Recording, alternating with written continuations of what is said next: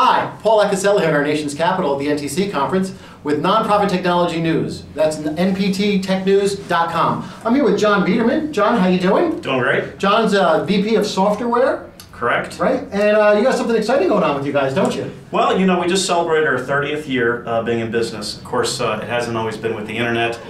We first came out with a DOS product, then Windows, then Windows 98. Now we've, for the last 10 years, we've been software as a service with DonorPerfect Online. Great. So 30 years, you've seen a lot of changes? Seen a ton of changes in this industry. The one thing doesn't change is that it always changes. And what's the biggest change you guys got going on? Well, we're doing a lot of really neat things. Probably the biggest change we've had in the last 6 months is our really tight integration with Constant Contact. Constant Contact is the leader in broadcast email communication, and in fact tens of thousands of nonprofits already use them.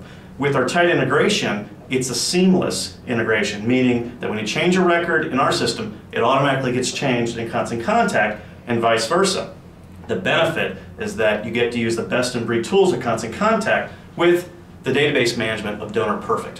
Wow, that's great. Now, so if I'm a nonprofit, how does this help me? What does it get me to do better than I was doing?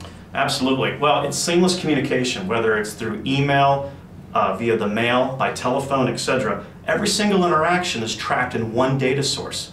Best of all, though, you get all of the advanced tools that you would expect with something like DonorPerfect and with Constant Contact. It's the same reason why we've been integrating with Microsoft Word for years, because Microsoft Word is the definitive tool for doing word processing. Constant Contact, we feel, is the definitive tool for doing broadcast email. Okay, great. So what are some of these other tools that you can incorporate with us?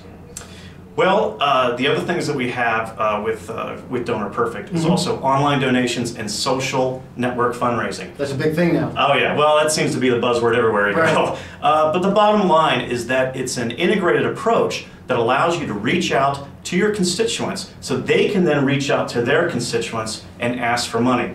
But the best thing about it is that it's all tightly integrated, so that you never have to worry about duplicates and you never have to change entries by hand again. It saves a ton of time and raises a lot of money. That sounds great. Where do you see you guys moving down the road now? Well, you know, the whole social networking scene with Facebook, Twitter, etc., that's something that we're really taking a close look at. But the fact of the matter is that for most nonprofit organizations, their donors are not on there yet. Really? Oh yeah, it's fascinating. We actually expect that although the 50-year and above age group is the fastest growing piece of Facebook, for example, it still represents a very tiny portion of the actual dollars that that flow through a nonprofit organization.